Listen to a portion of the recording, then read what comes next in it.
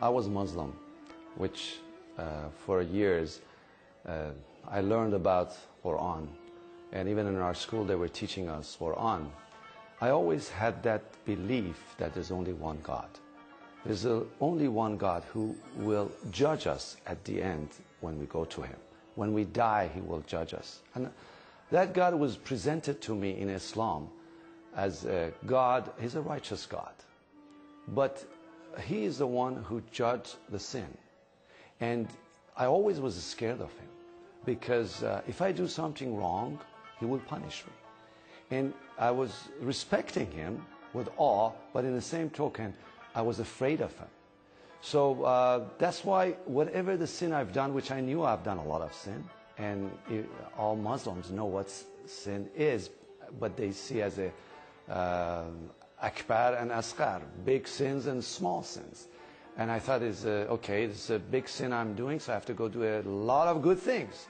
And I was always doing these things with God. It was like bartering with God, doing a business with God, making some deals with God.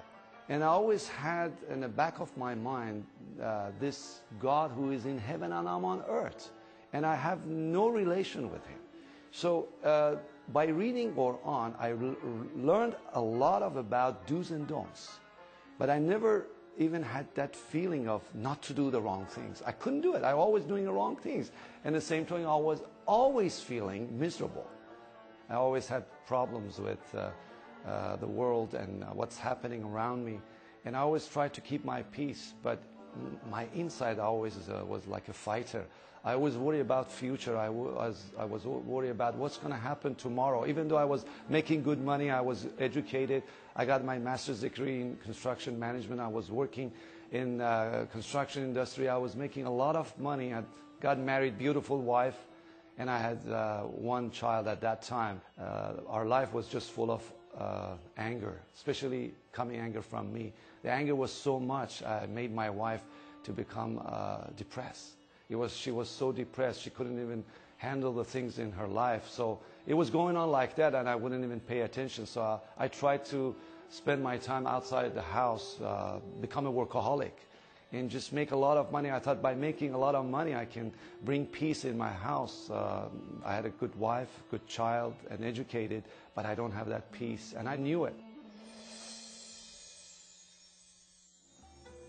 I remember that when I was in my country, there were some missionaries coming to our countries, and the way they were teaching, it was so peaceful and loving, and in their eyes, it was a glare.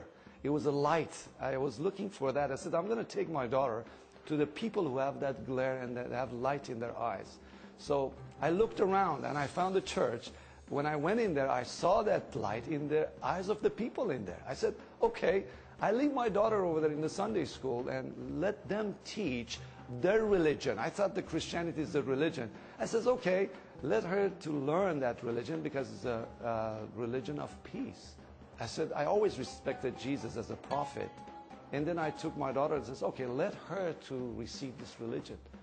And then when I put her in the Sunday school, I went in the sanctuary myself and heard the sermon. It was totally different. Now as a Muslim listening to a sermon about Christ and about living life, giving you peace, giving you joy. And then all of a sudden my eyes went like this. What is going on? I've never heard about this. And they said, Jesus is your Savior and He's your God. I said, no, it couldn't happen like that. Jesus is a prophet, is a man. How come they're saying He's God? I couldn't believe it, and I had a terrible time to even receiving that. But the gentleman who was sharing with me was so loving, and he had that glare and light in his eyes. But with so much love and care, he just shared it with me. He says, Kamil, do you want to know more about this Jesus? I listened to the man, and he started reading Bible to me. And I says, I've never read this book in my life. I thought I knew about Christ, but now I'll find out who really is. He says, Kamil, do you believe you're a sinner? I didn't know anything about sin at that time. I didn't think I'm a sinner. But then I understood what real sin means. The man asked me, do you want your sins to be removed? I says, yes, this is the only Jesus Christ can do that. God Himself can do it, and He has done it on the cross. Actually, I went for my daughter to receive the religious teaching of Christianity. Then I found out myself, I need this religion. I thought this is a religion. I said, I'm going to check out this religion, see what is it. Because I thought mine is perfect. Now I want to see what the way they were presenting it was so much love and peace and caring.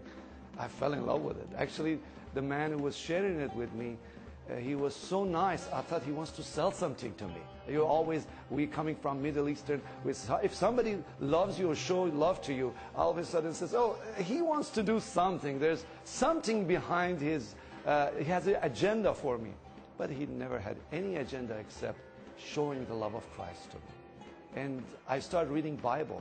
And when I read Bible, I always had a fight with myself within me.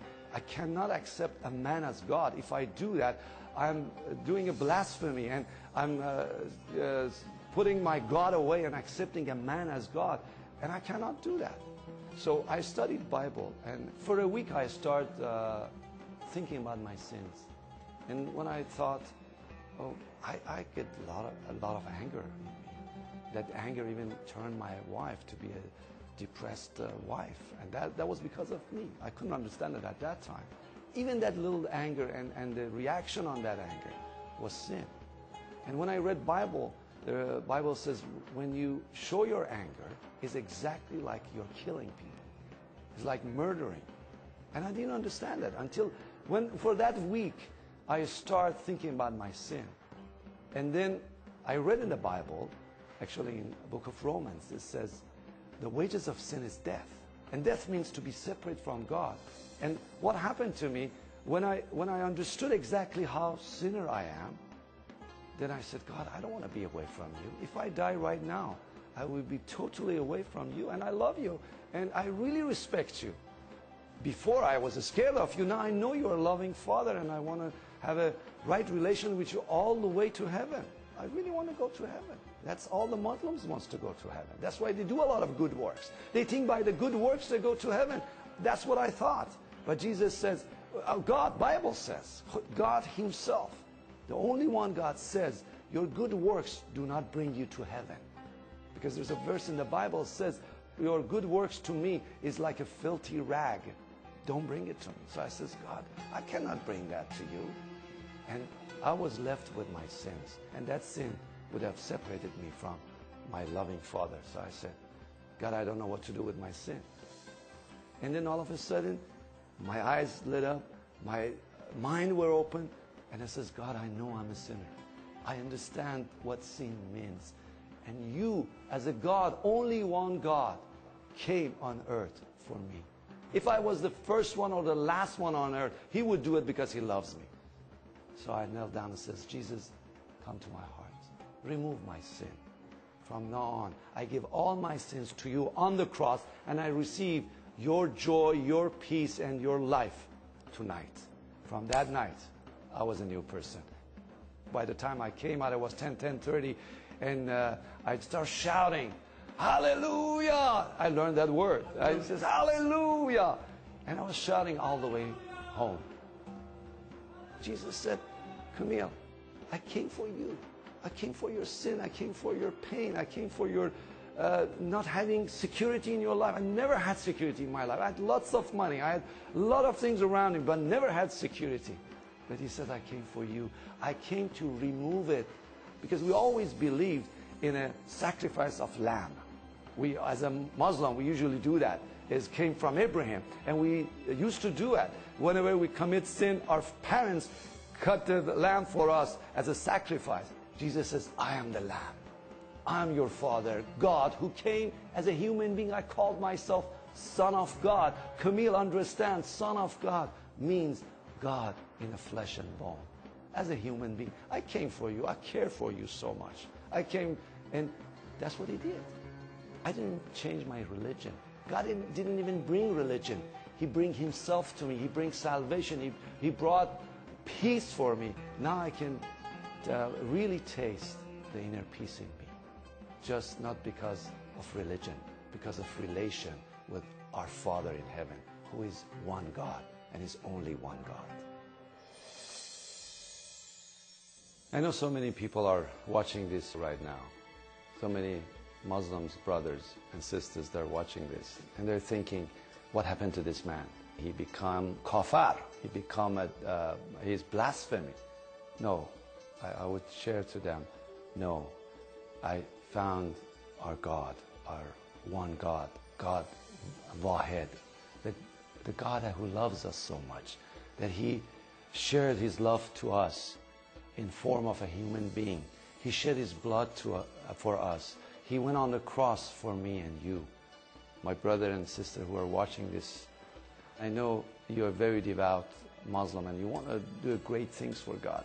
You don't want to do something that our God in heaven says, no, I will not accept you when you die. He says, I accept you right now with whatever you've done, whatever sin you've done. I'll take you to my arms and I cleanse you from your sins. That's what I would do with my daughter. When my daughters were little, and if they go out and they go in mud and come back, I wouldn't say, go out and don't come back. Stay out of the house. I would bring her in, wash her, and keep her in my arms.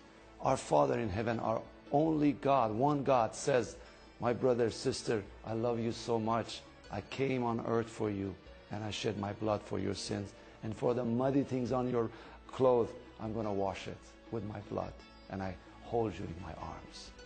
I'm asking you, brother, sister, if you hear this voice, if you hear the voice of God, give your heart to Him.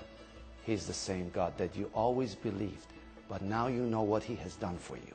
Receive Him.